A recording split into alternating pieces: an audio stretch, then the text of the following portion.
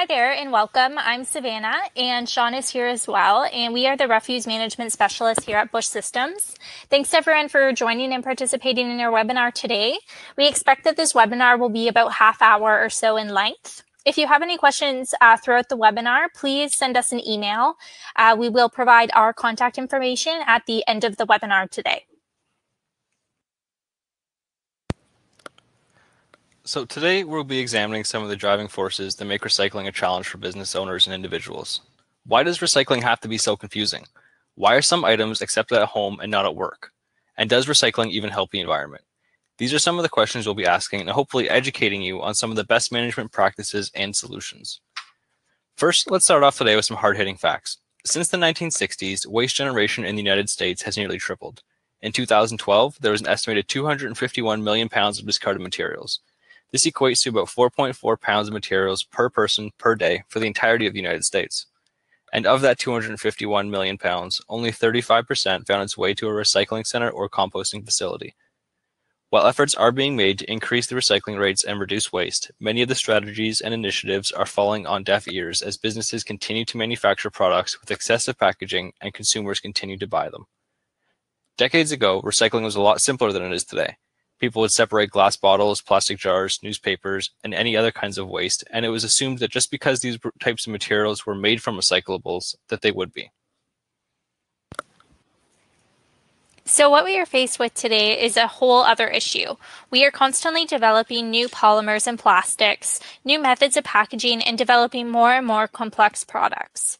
The world's products are changing at such a fast rate that it's really difficult for recycling centers to be able to keep up. So with all the economic and environmental benefits associated with recycling, why is it so complicated at the user level? What can we as individuals and businesses do to address some of these issues? How can we make sense of it all, not just for ourselves, but for our families and our customers? Today, we'll be discussing three main challenges in greater detail. First, the lack of standardization across the recycling industry.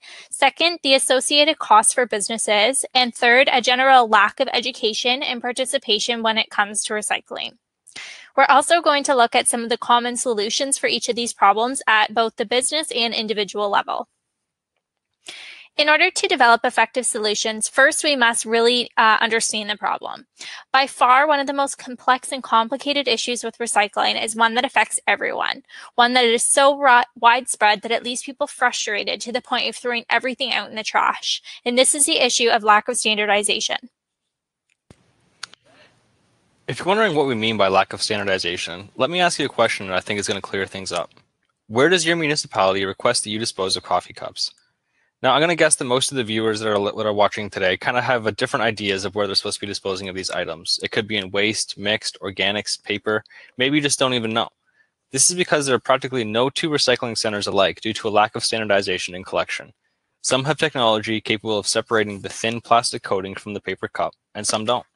Some have incinerators or anaerobic digesters, allowing the cup to be transformed into usable energy, while other municipalities have none of the above and dispose of them as waste because they just have no use for them.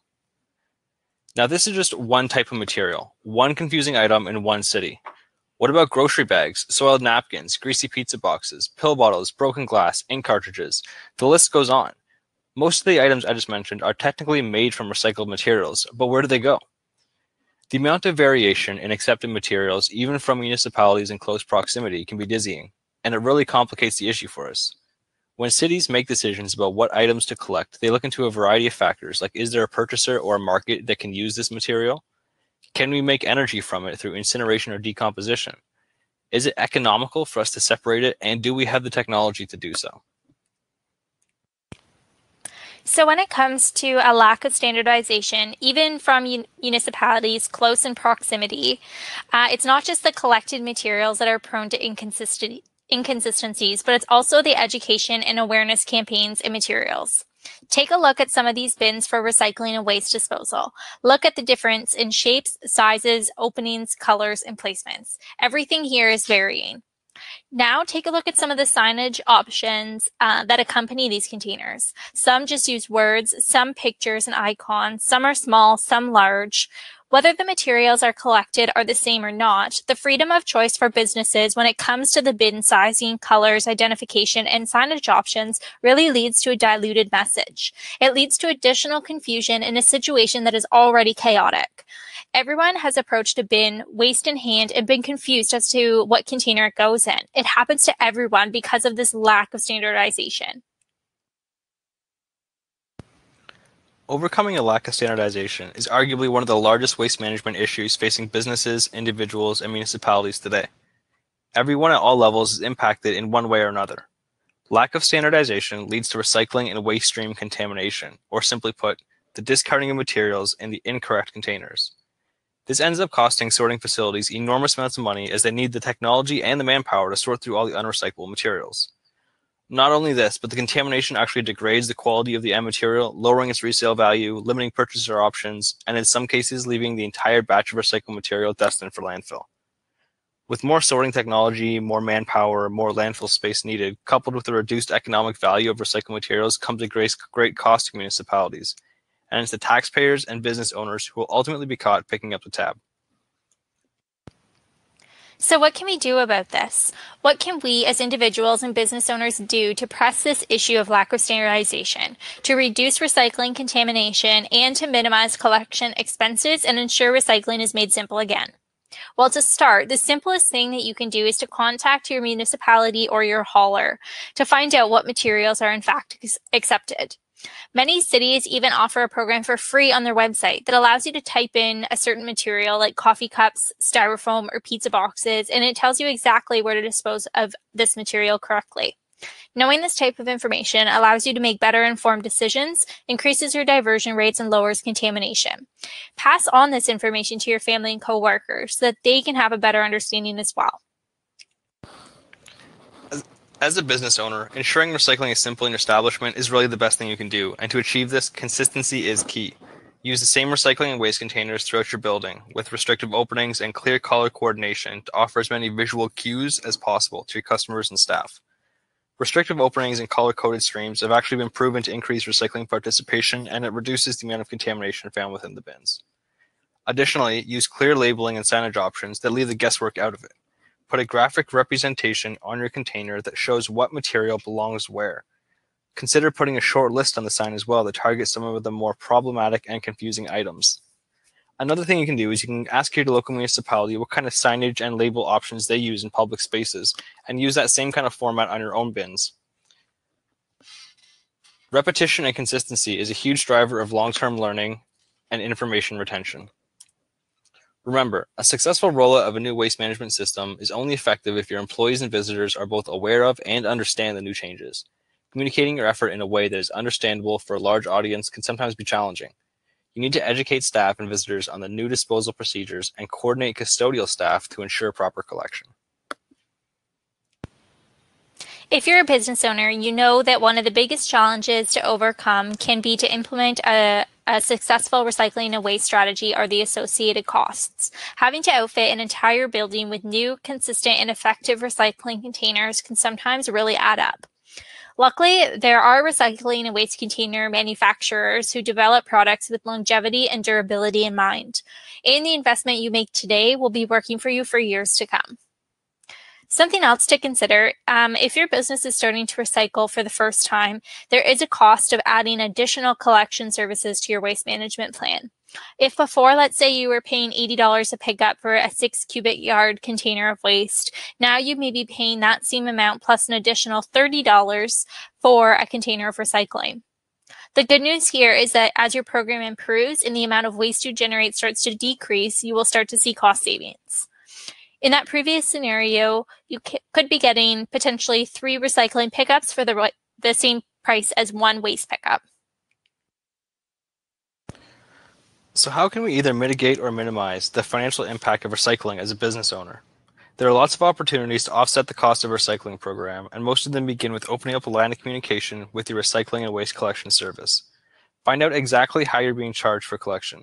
Is it a flat monthly fee regardless of the amount collected? Are you being charged per pickup, or do you have a cost per ton agreement? If you're being charged for pickup, there's a good chance you could save 50% or more by introducing a recycling program, And as you divert more and more materials from the waste stream, you're actually reducing the servicing frequency of your waste. If you're charged per ton, every pound removed from the waste stream is actually money saved. In my city, waste collection is offered every other week with a 2-bag pickup, and any additional bags cost money, while recycling and organics are collected every single week free of charge. This means that some families actually see cost savings by increasing their recycling and organic use while minimizing waste generation. The same concept goes for businesses as well. Generally speaking, waste collection for business is more expensive than recycling. If you can reduce the number of pickups per month of waste by limiting the amount of materials that get incorrectly sorted, you too can achieve a cost savings. So keep an eye out for potential grants and funds made available by your state or your province's environmental agency. This will help you to offset the cost of a new recycling program. Landfills are expensive, and policymakers really can help you make the necessary changes to ensure that these landfills have a longer lifespan in order to reduce costs associated with having to create a new one. If full funding is not available, some places like California have options for matching grants. This is where a business is responsible for matching a certain percentage of the funds that they provide. In today's day and age, people are beginning to open their eyes to environmental issues. You are seeing more and more successful businesses popping up with sustainability built right into their core values. Conversely, you're seeing a lot more negative attention being directed at companies that really fail to implement change to reduce their recycling impact. Implementing, marketing, and promoting a successful recycling system is one of the more cheaper, impactful ways you can make a change as a company to align yourself with the sustainable choices that consumers are making today. There is tremendous value associated with branding yourself as an eco-conscious company that draws attention from consumers who make purchases or align themselves with sustainable organizations. It's a big accomplishment, so celebrate it. Make posters, contact news agencies, magazines, internet bloggers, and recycling news sites. There are a lot of options and avenues to get the recognition you deserve for promoting sustainability and recycling correctly. So far in this discussion, we've talked about two huge challenges when it comes to recycling: the lack of standardization, causing confusion at the bin, and the associated financial costs with collection putting businesses in a tight economic situation. This last topic of discussion is equally, if not more so important than the previous, and surprisingly it's just as widespread. How do you approach the issue of a lack of participation and general awareness when it comes to recycling? It doesn't matter how great of a waste management system you have, how fantastic your bins and labeling are, how many streams you offer, or how much you promote it. If the general public, your family, friends, staff members just don't care or just don't see the value in recycling, it's just never going to have success. While human behavior and bad habits are difficult to change or break, there are some methods that have been shown to be more effective than others. According to a study that was performed by the University of British Columbia, they looked at the effect of two very different types of messaging in terms of recycling. The study analyzed recycling rates where two sample groups were exposed to several signage and marketing materials. The first set of materials consisted of information that highlighted the more negative consequences if you didn't recycle, while the other set of materials highlighted the positive effects if you did recycle. The purpose of this study was to determine what was more effective at motivating residents to recycle, telling them that by not recycling they were causing harm, or telling them that by recycling they were reducing environmental impacts. The negative spin actually was more effective on improving recycling rates. From this study, we can gather that it would be more effective to utilize posters or leaflets that highlight the negative effects if you do not recycle properly within your house, business, or institution in order to create change. When it comes down to it, recycling isn't the be-all, end-all of our environmental problems. It's not even the end to our waste management problems, but it's a fantastic place to start, and it is proven to reduce environmental impact. Recycling is referred to as above-ground mining by some professionals in the industry because that's exactly what it is. It's mining through tremendous amounts of material to find and extract valuables in order to process them and manufacture new products. The difference between above-ground mining and traditional mining is that we're not using any new or virgin resources. We're reusing what's already been made. The number one most effective way to overcome many recycling challenges is to simply reduce the amount of waste generated in the first place. Waste reduction is the most important piece of the puzzle to achieving a zero-waste society, and it's why it's rightfully at the top of the waste reduction hierarchy as the most preferred option, with disposal at the bottom. So, what can you do in order to reduce your waste? In a world where everything is packaged, wrapped, and protected, what changes can we make in our everyday lives? There are so many options that it's really difficult to understand where you could start. This is why you should really take a look inside your own recycling and waste containers and try to figure out where it's all coming from. Are you purchasing products from the grocer or department store that have excessive packaging? Are there alternatives that might not be as visually appealing but that don't get thrown out? Do you use plastic disposable grocery bags to carry your produce in instead of reusable ones? Or do you maybe receive paper copies of all receipts, bills, and statements? If you're a business owner, consider performing a waste audit to determine exactly where all your recycling and waste is coming from. Determine what departments are generating the most waste and implement a minimization strategy. Sometimes it helps to work in conjunction with your purchasing department to understand where all the different types of materials are coming from and to determine a more effective option for some of the more harmful non-recyclable items. Does your home, office, or business have access to organic waste disposal? We've performed many waste audits here at Busch Systems, and in most cases, it's actually the organic waste that's a real culprit behind bad recycling rates. Organic waste is heavy, it contaminates practically everything in a recycling bin if it gets incorrectly sorted, and it's very bad for the environment when landfilled. When organic material breaks down in an anaerobic environment or an environment without oxygen, like in a landfill, it releases methane, which is a greenhouse gas about 22 times more potent than carbon dioxide. If you have an option for organic waste disposal, take it. Lastly, and most importantly, what about your family or staff members? Just because you're an all-star recycler and waste reducer doesn't mean that they are. So inform them of best practices and procedures for recycling in your home or office and encourage participation through both informing them of the negative repercussions of failing to recycle and giving positive reinforcement when you see improvements.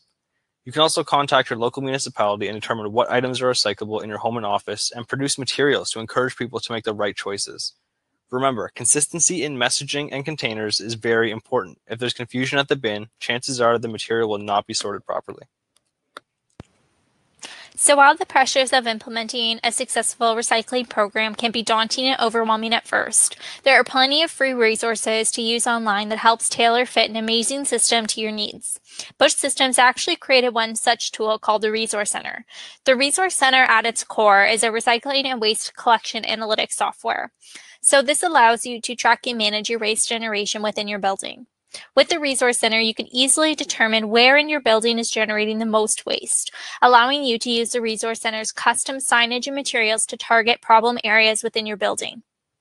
What's really unique about the Resource Center tracking analytics is that it allows you to divide your building into separate divisions, enabling you to track different areas separately. Not only this, but it also tracks at the container level, so you can see exactly what containers are being over and underutilized, which one needs more frequent servicing, and where your signage and education materials will have the most impact. So we can come up with an example here if we were to assume that there was a cafeteria in an office building. This could be set up as its own division or room. And then from there, we can also, if let's say there's 3 separate containers, we can track at the per container level. So we can see which container within the cafeteria, maybe it's the one that's by the exit, is generating the most organic and recycling material. And we can target our efforts that way. The Resource Center is a free web-based software that allows businesses and individuals access to an amazing suite of tools such as posters, pamphlets, email templates, marketing material, and educational blogs, vlogs, and articles. If creating an entire waste management program from the ground up seems like an insurmountable task, you can follow the Resource Center's industry-specific how-to guides that break down step-by-step exactly how to implement the most effective system for your building, from idea conceptualization all the way to a finished and efficient program. The Resource Center also has tools that allow you to track greenhouse gas emissions at the office, to find the nearest landfill, recycling center, and hazardous waste drop-off sites. There's even a tool to assist you in determining how many recycling and waste containers you might need for your building. So the roadmap truly is the Resource Center truly is a roadmap to recycling success. And in this way, it offers you 4 kind of key categories in the roadmap to recycling success to help you implement the successful waste management system. The first stop on the roadmap would kind of be the foundational knowledge. So if you're on the fence if you should implement a recycling or an organics program, or if you just don't see the value both economically, social, or environmentally, you can really use the Resource Center's blogs, vlogs, articles to kind of get the foundational knowledge or the basis of information in order to kind of make an informed decision about if you should begin to be collecting these different streams. Secondly, we give you tools to have a successful implementation of a recycling system once you've made your decision. So using our how-to guides, or again, using our articles, we can kind of give you the information as to what you need to do, things you need to think about, and steps you need to take in order to implement the successful system within your building, office, or home. Thirdly, the Resource Center at its core really is a program tracking analytics software. So not only do we give you all these valuable tools to kind of make your decision and make implementation more successful, we also give you a software to help you track your success along the way. So by being able to divide your building up into divisions and tracking at the container level, we can actually begin to target educational materials or target signage to hit the problematic areas within the building and to be able to make improvements and see improvements over time. Speaking of improvements, that's kind of the last area on the roadmap to recycling success. So the Resource Center offers something called Insights, which is basically a tool that the Resource Center uses to analyze the data that you've inputted in order to give you helpful suggestions, hints, tips, and tricks in order to help improve your diversion rates and reduce your impact on the environment. So it really doesn't matter if you're a recycling newbie or a sustainability and waste management expert. The Resource Center has something for you no matter what stage you are in your waste management journey, and it can help you along the way to reach your goals, whether it's achieving a higher diversion rate or becoming a zero waste building.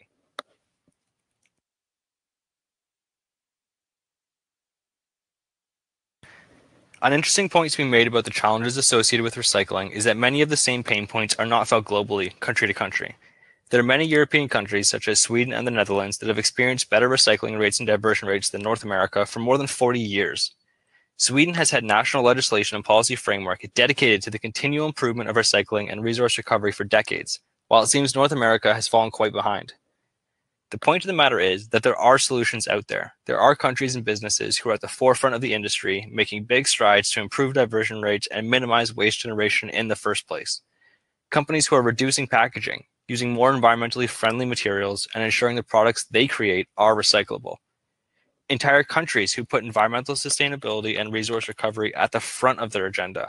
Countries who boast 90+% diversion rate from landfill, and who also hold large businesses who fail to reduce waste financially accountable for their actions.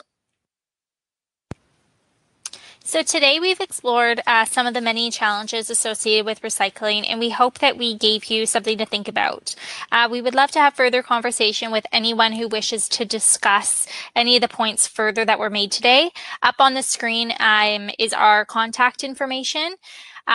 You can feel free to reach out to us with any questions or comments, and we would love to help you in any way that we can. So thanks again for participating today, and enjoy the rest of your day.